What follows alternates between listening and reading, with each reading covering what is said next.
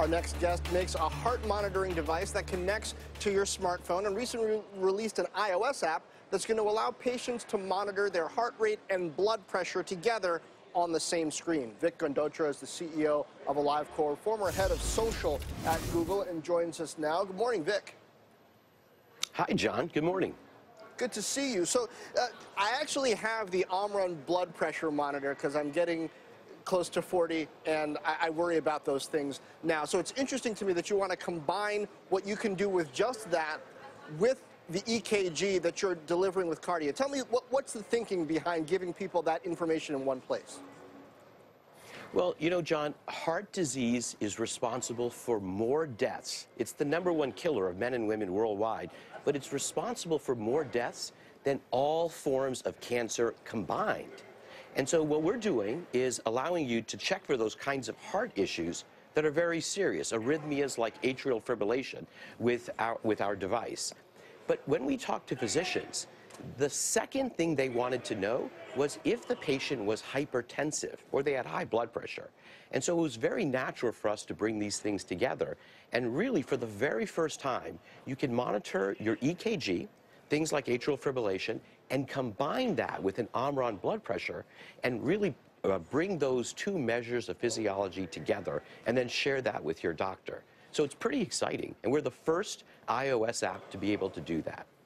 Vic, a lot of people who follow tech will remember you from heading social at Google, Google+, Google Photos, a lot of the sharing and cloud initiatives that customers got to interact with. What led you from there to here? Because some might not get the connection.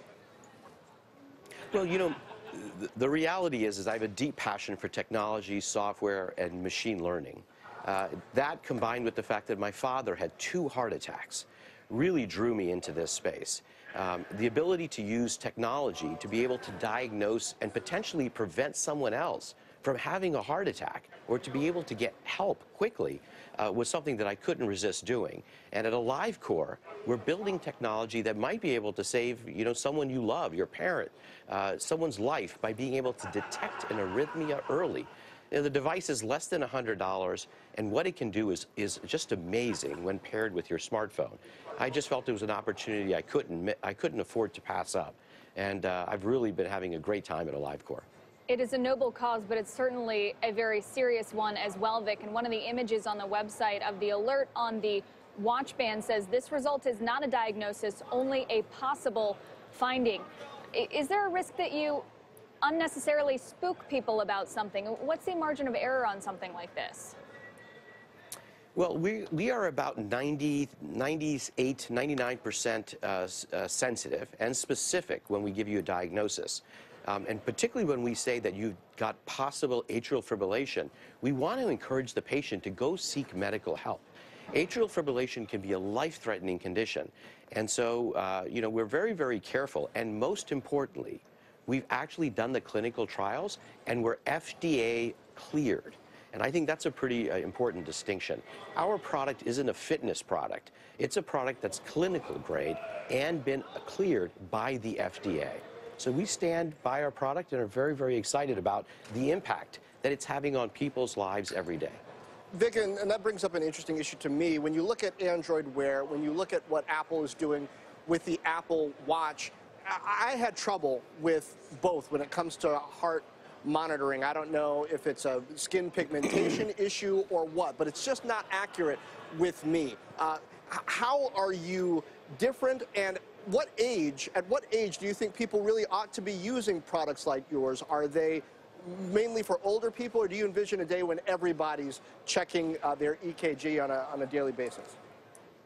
So, John, that's a great question. You know, consumers sometimes get confused between what is a heart rate, which things like the Apple Watch or Android Wear can do, versus what is the EKG. Most consumers have never seen their own EKG. In fact, we're the first product cleared by the FDA. An electrocardiogram of your heart is dramatically more accurate than these watches provide you with just simple heart rate.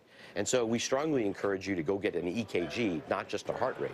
In terms of what age, you know, I'm in my 40s, John, and I really care about my heart, especially given my family history. So we encourage anyone who's concerned about their heart, given that it's the #1 killer of men and women.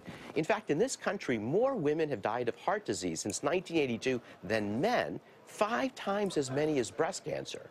And so we think if you're concerned about your health at any age, particularly if you have any palpitations or irregular heartbeat, this is a tiny investment to make, to purchase an AliveCor, have it in your purse, have it in your wallet, and keep track of your heart. Well, Vic, very interesting power that this mobile and technology revolution has shifted into the hands of consumers. We'll see how people end up using it. Vic Gundotra from AliveCor, thanks for joining us on Squawk Thank you. Out. When we come back this morning,